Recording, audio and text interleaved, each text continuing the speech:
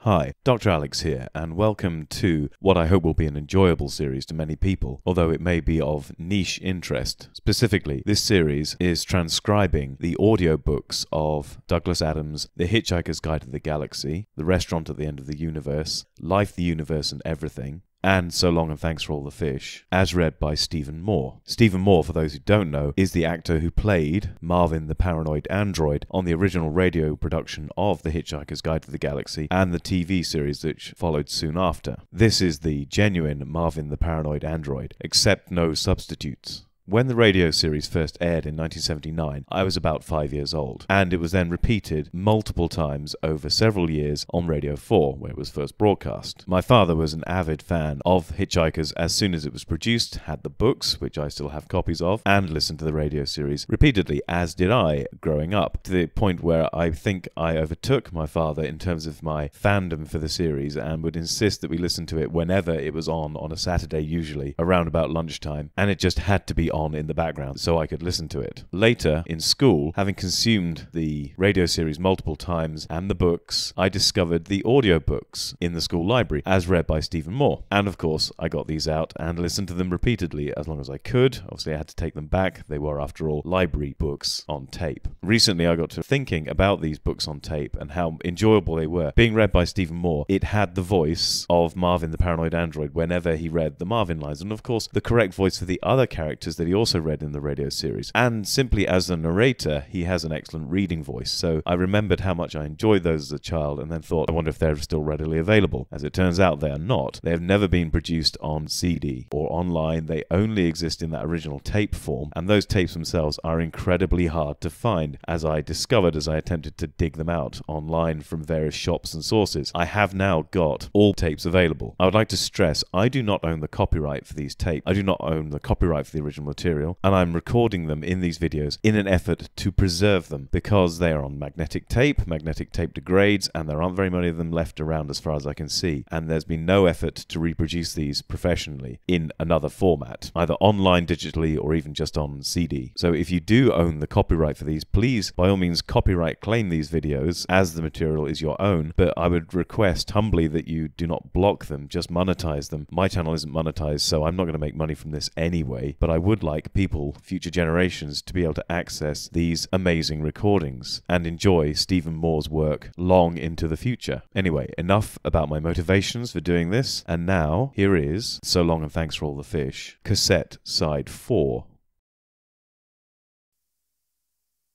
This couple just fly around the sky and start doing all kinds of stuff. You don't know anything? No. Arthur, it's been almost inexpressibly delicious conversing with you, chum bum, but I have to go. I'll send the guy with the camera and the hose. Give me the address. I'm ready and writing. Listen, Murray, I called to ask you something. I have a lot to do. I just wanted to find out something about the dolphins. No story. Last year's news. Forget 'em. They're gone. It's important. Listen, no one will touch it. You can't sustain a story, you know, when the only news is the continuing absence of whatever it is the story's about. Not our territory, anyway. Try the Sundays. Murray, I'm not interested in whether it's a story. I just want to find out how I can get in touch with that guy in California who claims to know something about it. I thought you might know. People are beginning to talk, said Fenchurch that evening, after they'd hauled her cello in. Not only talk, said Arthur, but print in big bold letters under the bingo prizes, which is why I thought I'd better get these. He showed her the long, narrow booklets of airline tickets. Arthur, she said, hugging him, does that mean you managed to talk to him? I have had a day, said Arthur, of extreme telephonic exhaustion. I have spoken to virtually every department of virtually every paper in Fleet Street, and I finally tracked his number down. You've obviously been working hard. You're drenched with sweat, poor darling. Not with sweat, said Arthur wearily. A photographer's just been. I tried to argue, but never mind. The point is, yes. You spoke to him? I spoke to his wife. She said, well, I thought you mightn't believe any of this, so when I called her, I used the telephone answering machine to record the call. He went across to the telephone machine and fiddled and fumed with all its buttons for a while, because it was the one which was particularly recommended by Which magazine and is almost impossible to use without going mad. The voice was thin and crackly. Perhaps I should explain, it said, that the phone is in fact in a room that my husband never comes into. It's in the asylum, you see. Wonko the Sane does not like to enter the asylum, and so he does not. I feel you should know this because it may save you phoning. If you would like to meet him, this is very easily arranged. All you have to do is walk in. He will only meet people outside the asylum. Arthur's voice at its most mystified. I'm sorry, I don't understand. Where is the asylum? The voice said, Have you ever read the instructions on a packet of toothpicks? On the tape, Arthur's voice had to admit that he had not. You may want to do that. You may find it clarifies things for you a little. You may find that it indicates to you where the asylum is. Thank you. The sound of the phone line went dead. Arthur turned the machine off. Well, I suppose we can regard that as an invitation, he said, with a shrug. I actually managed to get the address from the guy on the Science magazine. Fenchurch looked up at him again with a thoughtful frown, and looked at the tickets again. Do you think it's worth it? She said. Well, said Arthur, the one thing that everyone I spoke to agreed on, apart from the fact that they all thought he was barking mad, is that he does know more than any man living about dolphins. This is an important announcement. This is Flight 121 to Los Angeles. If your travel plans today do not include Los Angeles, now would be the perfect time to disembark. They rented a car in Los Angeles from one of the places that rents out cars that other people have thrown away. Late in the evening they drove through the Hollywood Hills, along Mulholland Drive, and stopped to look out over the dazzling sea of floating lights that is Los Angeles. I know that he will be able to help us, said Fenchurch determinedly. I know he will. What's his name again that he likes to be called? Wonko the Sane. I know that he will be able to help us. Arthur wondered if he would, and hoped that he would, and hoped that what Fenchurch had lost could be found here, on this earth, whatever this earth might prove to be. He hoped, as he had hoped continually and fervently since the time they had talked together on the banks of the Serpentine, that he would not be called upon to try and remember something that he had very firmly and deliberately buried in the furthest recesses of his memory, where he hoped it would cease to nag at him. They found that they were suddenly feeling astonishingly and irrationally happy. Wonko the Sane was tall, and he gangled. When he sat in his deck-chair gazing at the Pacific, not so much with any kind of wild surmise any longer as with a peaceful deep dejection, it was a little difficult to tell exactly where the deck-chair ended and he began, and you would hesitate to put your hand on, say, his forearm, in case the whole structure suddenly collapsed with a snap and took your thumb off. But his smile when he turned it on you was quite remarkable. It seemed to be composed of all the worst things that life can do to you, but which, when he briefly reassembled them in that particular order on his face, made you suddenly feel, oh, well, that's all right then. His house was inside out. Actually, inside out, to the extent that they had to park on the carpet. All along what one would normally call the outer wall, which was decorated in a tasteful interior-designed pink, were bookshelves, also a couple of those odd three-legged tables with semicircular tops which stand in such a way as to suggest that someone just dropped the wall straight through them. The roof folded back on itself, like something that Moritz C. Escher, had he been given to hard nights on the town, might have dreamed up after having been on one, for the little chandeliers, which should have been hanging inside, were on the outside, pointing up. The sign above the front door said, "Come outside," and so, nervously, they had. Inside, of course, was where the outside was. Rough brickwork, nicely done pointing, guttering in good repair, a garden path, a couple of small trees, some rooms leading off. and the inner walls stretched down, folded curiously, and opened at the end as if by an optical illusion which would have had Moritz see Escher frowning and wondering how it was done, to enclose the Pacific Ocean itself. "Hello," said Wonko the Sane. Good, they thought to himself. Hello is something we can cope with. Hello, they said, and all, surprisingly, was smiles. For quite a while he seemed curiously reluctant to talk about the dolphins, looking oddly distracted and saying, "I forget," whenever they were mentioned, and had shown them quite proudly round the eccentricities of his house. "It gives me pleasure," he said, "in a curious kind of way, and does nobody any harm that a competent optician couldn't correct." They liked him. He had an open, engaging quality, and seemed able to mock himself before anybody else did. "Your wife," said Arthur, looking around, "mentioned some toothpicks." He said it with a hunted look, as if he was worried that she might suddenly leap out from behind the door and mention them again. Wonko the Sane laughed. "Ah, yes," he said, "that's to do with the day I finally realized that the world had gone totally mad and built the asylum to put it in, poor thing, and hoped it would get better." This was the point at which Arthur began to feel a little nervous again. "Here," said Wonko the Sane, "we are outside the asylum. Go through that door," he pointed at the first door through which they had originally entered, "and you go into the asylum. I've tried to decorate it nicely to keep the inmates happy, but there's very little one can do. I never go in there now myself. If ever I am tempted, which these days I rarely am, I simply look at the sign written over the door, and I shy away." "That one?" said Fenchurch, pointing rather puzzled at a blue plaque with some instructions written on it. "Yes. They are the words that finally turned me into the hermit I have now become.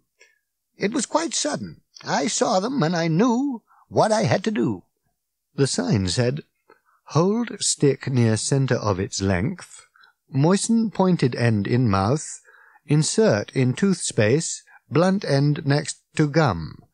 Use gentle in-out motion."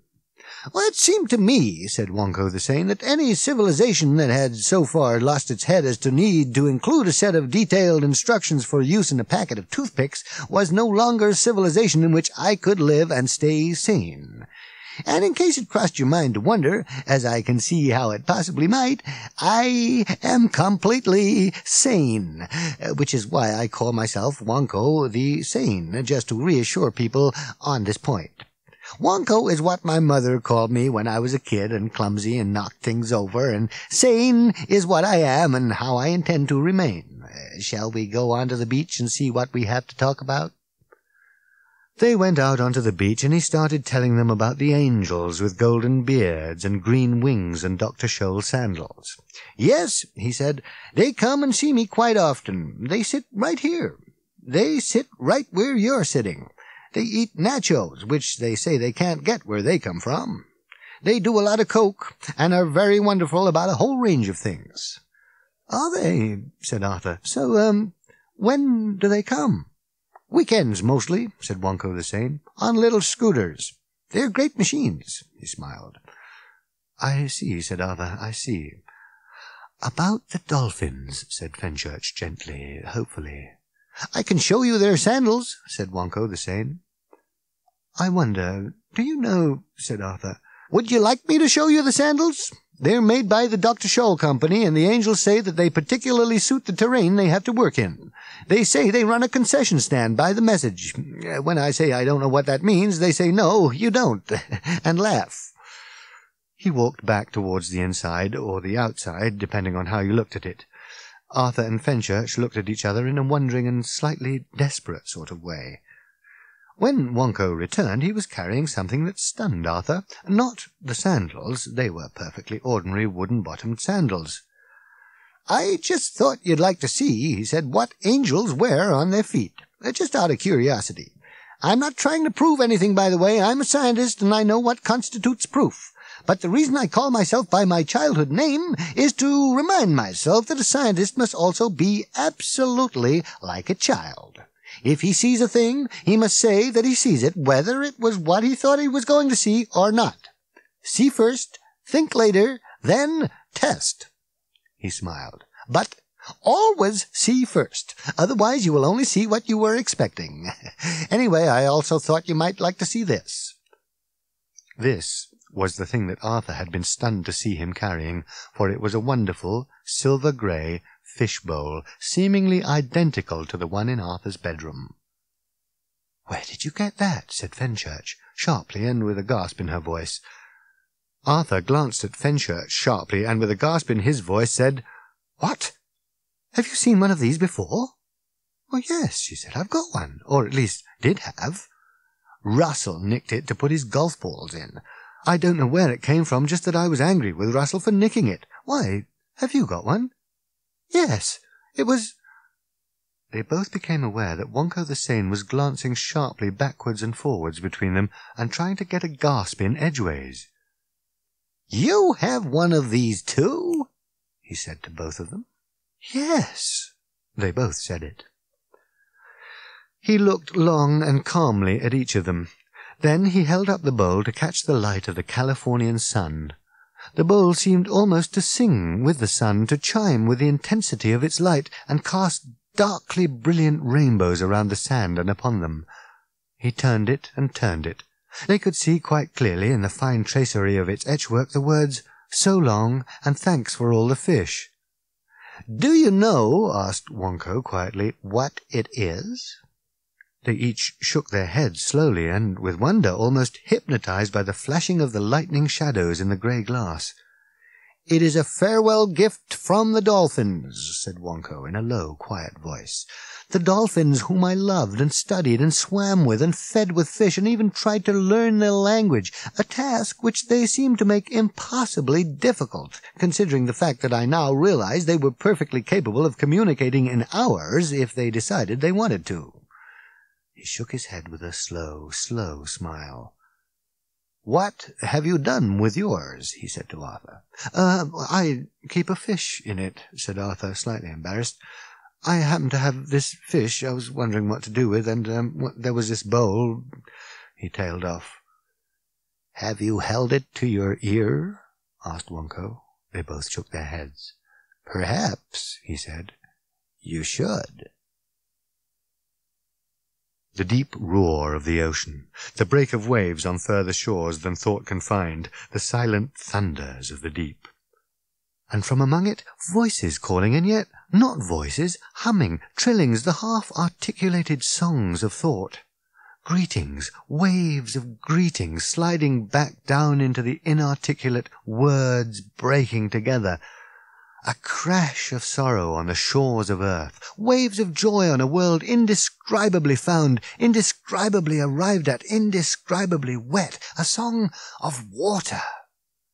A fugue of voices now, clamouring explanations of a disaster unavertible, a world to be destroyed, a surge of helplessness, a spasm of despair, again the break of words, and then the fling of hope, the finding of a shadow earth in the implications of enfolded time, submerged dimensions, the pull of parallels, the deep pull, the spin of will, the flight.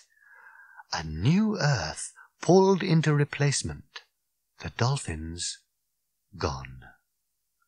Then, stunningly, a single voice, quite clear. "This bowl was brought to you by the campaign to save the humans. We bid you farewell." And then the sound of long, heavy, perfectly grey bodies rolling away into an unknown, fathomless deep, quietly giggling. On the plane on the way home they talked quietly to themselves. "I still have to know," said Fenchurch, "and I strongly feel that you know something that you're not telling me." Arthur sighed and took out a piece of paper. "Do you have a pencil?" he said. She dug around and found one. "What are you doing?" she said after he had spent 20 minutes frowning, chewing the pencil, scribbling on the paper, crossing things out and grunting irritably to himself. "Trying to remember an address someone once gave me." "Your life would be an awful lot simpler," she said, "if you bought yourself an address book." Finally, he passed the paper to her. "You look after it," he said. She looked at it. Among all the scratchings and crossings out were the words, Quentulus Quasgar Mountains, Sevil Bupstree, Planet of Preliumtarn, Sun Zas, Galactic Sector QQ7. And what's there? She asked. Apparently, said Arthur, it's God's final message to his creation. Who told you that? A man called Prak. Well, said Fenchurch, that sounds a bit more like it. How do we get there? They went to Arthur's house in the West Country, shoved a couple of towels and stuff in a bag, and then sat down to do what every galactic hitchhiker ends up spending most of his time doing.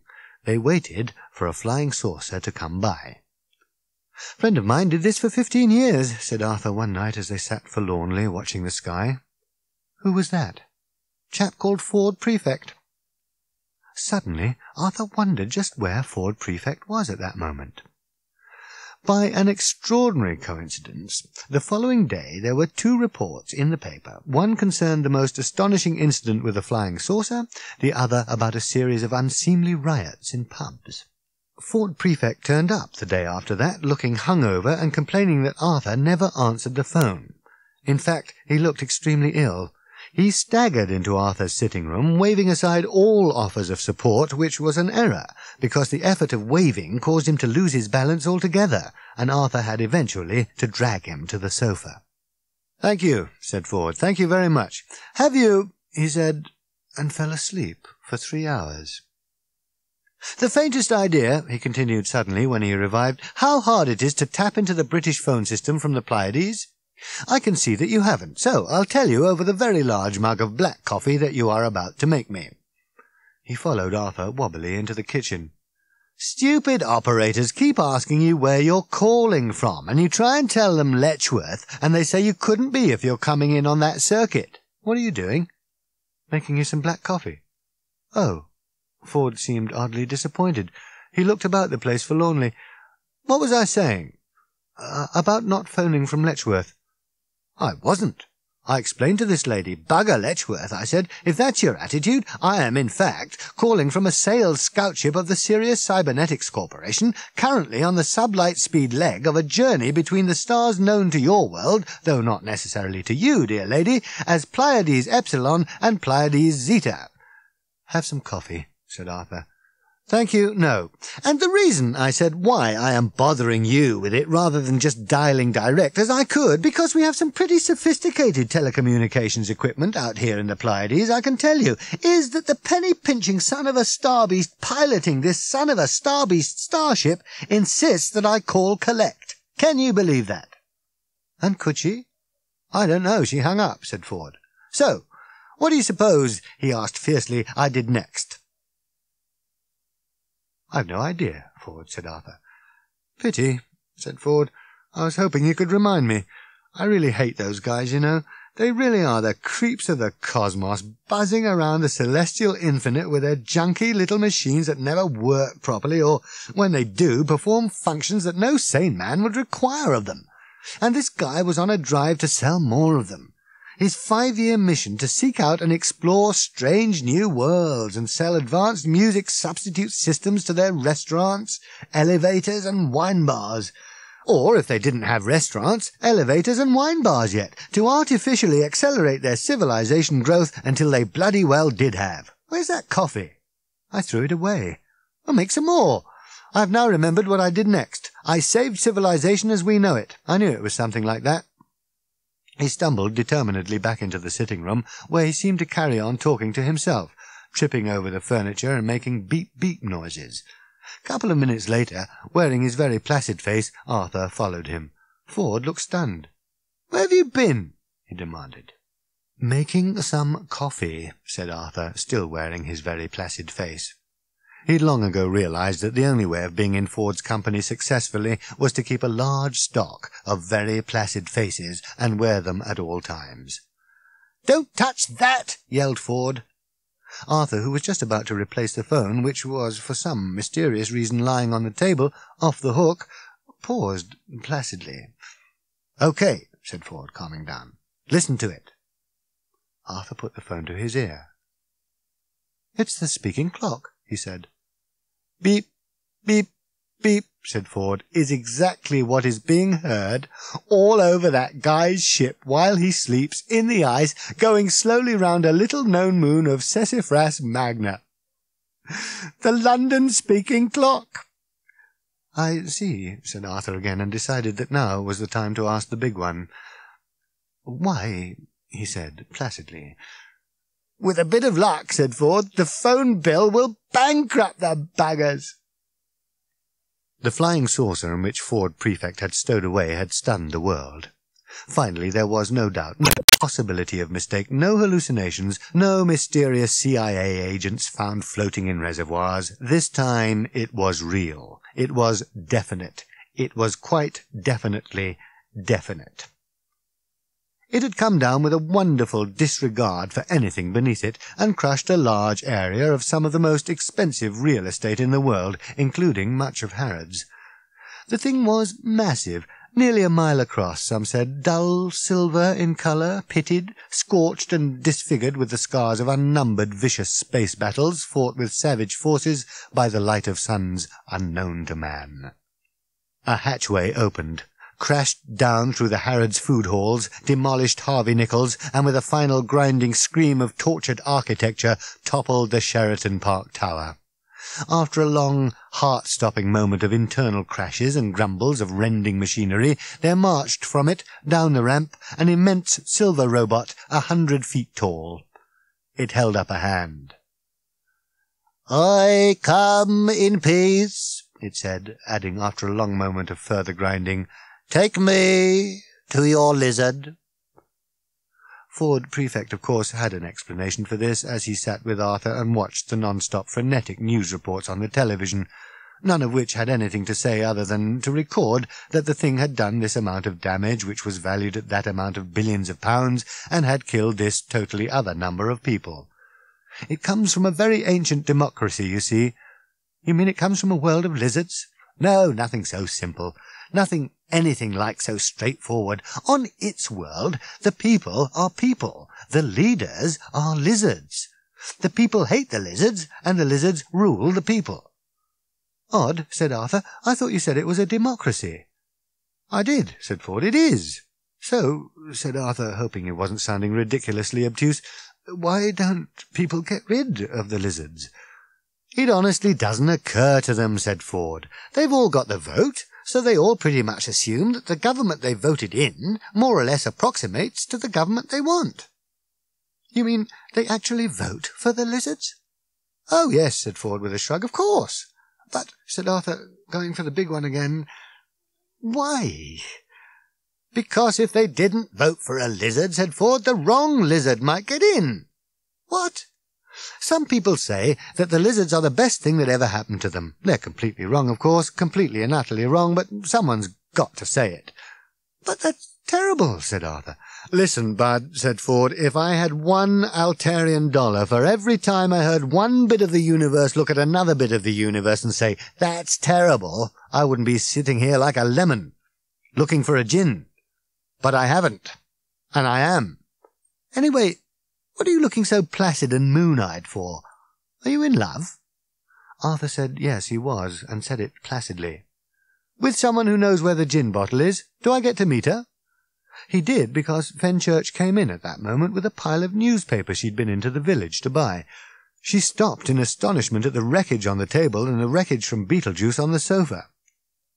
Where's the gin? Said Ford to Fenchurch. And to Arthur, what happened to Trillian, by the way? This is Fenchurch, said Arthur, awkwardly. There was nothing with Trillian. You must have seen her last. Oh, yeah, said Ford. She went off with Zaphod somewhere. They had some kids or something. At least, he added, I think that's what they were. Zaphod's calmed down a lot, you know. Really, said Arthur, clustering hurriedly round Fenchurch to relieve her of the shopping. Yeah, said Ford, at least one of his heads is now saner than an emu on acid. Arthur, who is this? Said Fenchurch. Ford Prefect, said Arthur. I may have mentioned him in passing. For a total of 3 days and nights, the giant silver robot stood in stunned amazement straddling the remains of Knightsbridge, swaying slightly and trying to work out a number of things. Government deputations came to see it. Ranting journalists by the truckload asked each other questions on the air about what they thought of it. Flights of fighter bombers tried pathetically to attack it, but no lizards appeared. Early on the fourth day, it became apparent that the robot was preparing to leave for good. "The point is," said Fenchurch to Ford, "can you get us on board?" Ford looked wildly at his watch. "I have some serious unfinished business to attend to," he exclaimed. Crowds thronged as close as they could to the giant silver craft, which wasn't very. The giant robot had lurched back aboard the ship at lunchtime, and now it was 5 o'clock in the afternoon, and no further sign had been seen of it. Much had been heard, grindings and rumblings from deep within the craft, the music of a million hideous malfunctions, but the sense of tense expectation among the crowd was born of the fact that they tensely expected it to be disappointed. This wonderful, extraordinary thing had come into their lives, and now it was simply going to go without them. Two people were particularly aware of this sensation.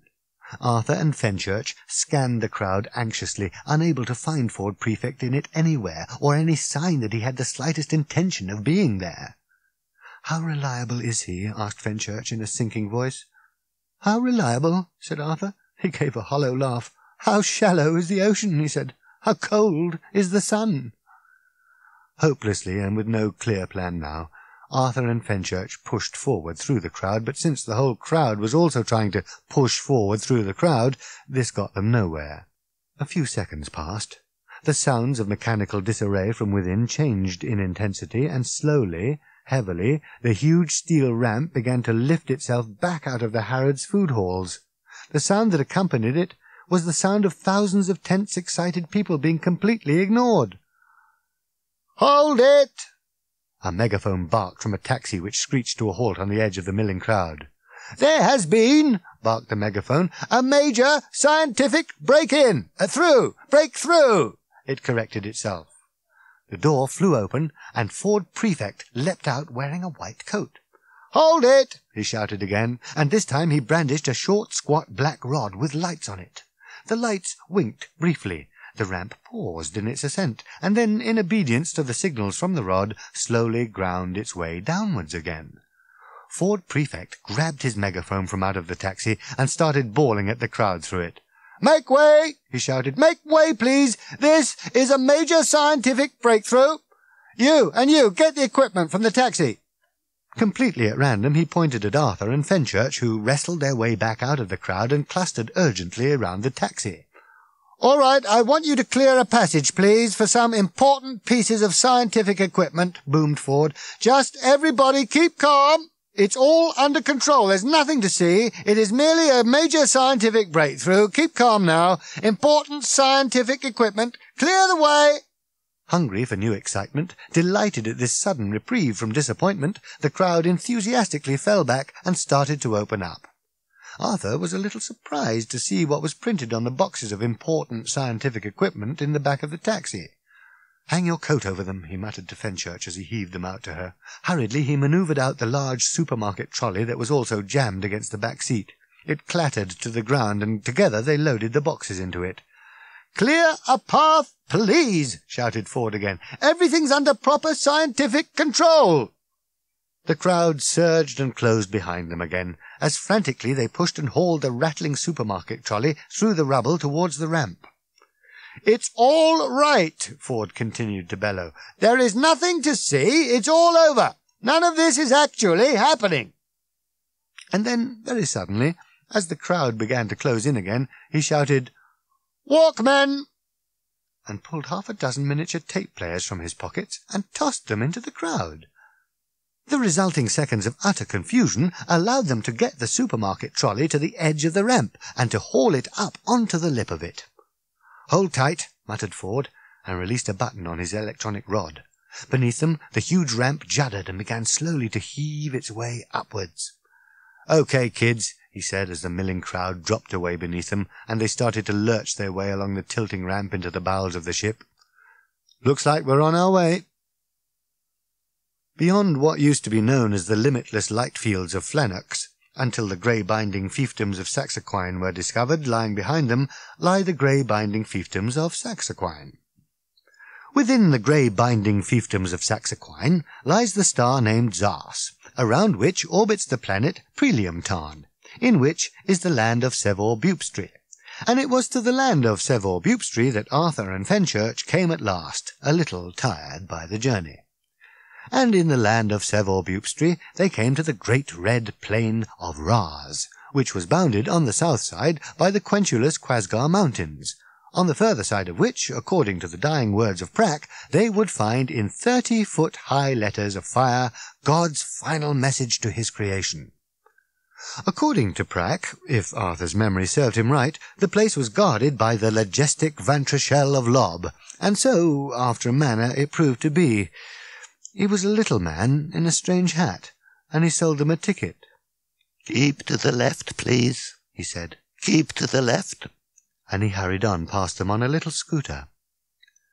They realized that they were not the first to pass that way, for the path that led around the left of the great plain was well worn and dotted with booths. At one they bought a box of fudge. At another they bought some postcards. The letters had been blurred with an airbrush, so as not to spoil the big surprise, it said on the reverse. "Do you know what the message is?" they asked the wizened little lady in the booth. "Oh, yes," she piped cheerily. "Oh, yes." They drank a couple of sodas in the shade of the booth and then trudged out into the sun again. Some way ahead of them an awkward, low shape was heaving itself wretchedly along the ground, stumbling painfully slowly, half limping, half crawling. It was moving so slowly that before too long they caught the creature up, and could see that it was made of worn, scarred, and twisted metal. It groaned at them as they approached it, collapsing in the hot, dry dust. "So much time," it groaned. "Oh, so much time. And pain as well. So much of that, and so much time to suffer it in too. One or the other on its own I could probably manage. It's the two together that really get me down. Oh, hello. You again." "Marvin," said Arthur sharply, crouching down beside it, "is that you?" "What is it?" whispered Fenchurch in alarm, crouching behind Arthur and grasping onto his arm. "Well, he's sort of an old friend," said Arthur. Marvin tried to twist himself up on his misshapen elbows. "Is there any last service you would like me to perform for you, perhaps?" he asked in a kind of hollow rattle. "A piece of paper that perhaps you'd like me to pick up for you? Or maybe you would like me to open a door? Don't seem to be any doors around at present, but I'm sure that if we waited long enough, someone would build one." "Arthur," hissed Fenchurch in his ear sharply, "you never told me of this. What have you done to this poor creature?" "Nothing," insisted Arthur sadly. "He's always like this." "Ha!" snapped Marvin. "What do you know of always? You say always to me, who, because of the silly little errands your organic life forms keep on sending me through time on, am now 37 times older than the universe itself." He rasped his way through a coughing fit, and resumed. "Leave me," he said. "Go on ahead. Leave me to struggle painfully on my way. My time at last is nearly come. My race is nearly run." Between them they picked him up, despite his feeble protests and insults. The metal was so hot it nearly blistered their fingers, but he weighed surprisingly little and hung limply between their arms. They carried him with them along the path that ran along the left of the great red plain of Raz towards the encircling mountains of quenchulous Quasgar. They tried to see if they could get him some spare parts at one of the booths and some soothing oil, but Marvin would have none of it. "I'm all spare parts," he droned. "Every part of me has been replaced at least 50 times." They rounded the foot of the quenchulous Quasgar Mountains, and there was the message, written in blazing letters along the crest of the mountain. There was a little observation vantage point with a rail built along the top of a large rock facing it, from which you could get a good view. They gazed at God's final message in wonderment, and were slowly and ineffably filled with a great sense of peace and of final and complete understanding. Fenchurch sighed. Yes, that was it. They had been staring at it for fully 10 minutes before they became aware that Marvin, hanging between their shoulders, was slowly spelling out the message letter by letter. He read the E, the N, the C, and at last the final E, and slumped heavily in their arms.